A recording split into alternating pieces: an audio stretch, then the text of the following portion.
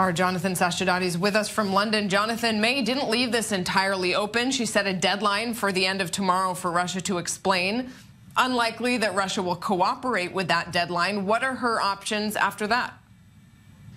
Well, she said it was highly likely that Russia's behind this, and she outlined two scenarios which she said they could choose from. One was that it was a Russian state action, and the other one was that the Russian state hadn't protected its nerve agents so that rogue Russian actors could have done this. Either way, she felt they had something to answer for, and she said, should there be no credible response, we will conclude that this action amounts to an unlawful use of force by Russian state against the United Kingdom. So very strong words there, effectively saying that she's going to announce on Wednesday what sanctions and what reactions she's going to put in place.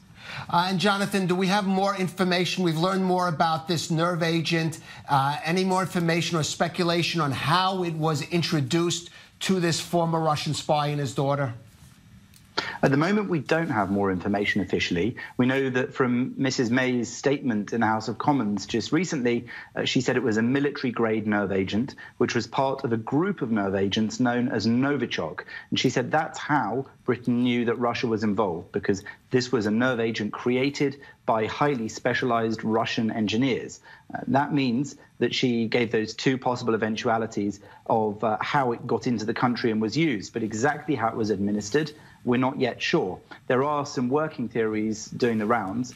Originally, it was thought that it was administered in the restaurant. Then the focus of the investigation moved to Skripal's house, and now it has moved back to the restaurant, with some public health advice being given to anybody who was in the restaurant or the pub where the two victims were during the afternoon to wash their clothes and wash any belongings like mobile phones in case they could be infected. And that means that it may have been sprayed on their bodies, or it may have been administered as some sort of aerosol spray, rather than what had been the assumption over the last few days, which was it could have been ingested in his house. Jonathan, given the very prominent Russian role on the world stage and not so much in a positive light, obviously this is going to be really a case where the world watches and Europe watches how the United Kingdom reacts. How much backing do you think Theresa May has in British government to really generate a strong response to the Kremlin? Well, the British government seems very much behind this, and the British people also are quite angry to read about this. Remember, it's not the first time it's happened.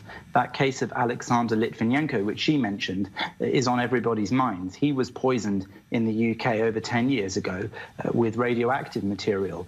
Britain said then that this shouldn't happen again, and it has happened again.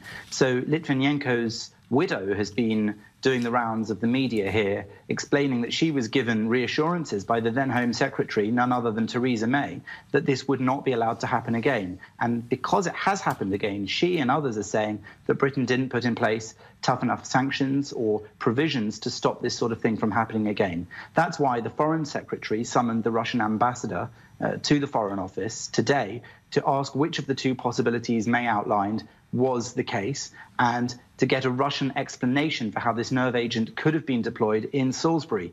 They have got until tomorrow night to answer this, and that is when Theresa May will outline what the UK is planning to do in reaction. And I'm just curious, Jonathan, the condition of that Russian spy and his daughter and this policeman that was also apparently infected with this nerve agent. Well, the policeman did recover consciousness and was able to talk again. He was said to be sitting up in bed and able to communicate, which I think has helped somewhat with the investigations, we assume. But he's also said not to be back to normal. And, of course, Skripal and his daughter, Yulia, are still in a coma. There's been no update about how they are. They are said to be in a critical state. It's not known whether they'll survive this. In the meantime, of course, the health service will be working as hard as they can alongside those who've been investigating the nerve agent to identify it, to try to help them recover their health as well. All right, Jonathan Sacerdoti in London, thanks for being with us. We'll certainly watch tomorrow as that deadline comes and goes that Theresa May set for the Kremlin, and what she does afterwards, assuming that Russia's not going to suddenly have a change of heart and say, yes, it was us.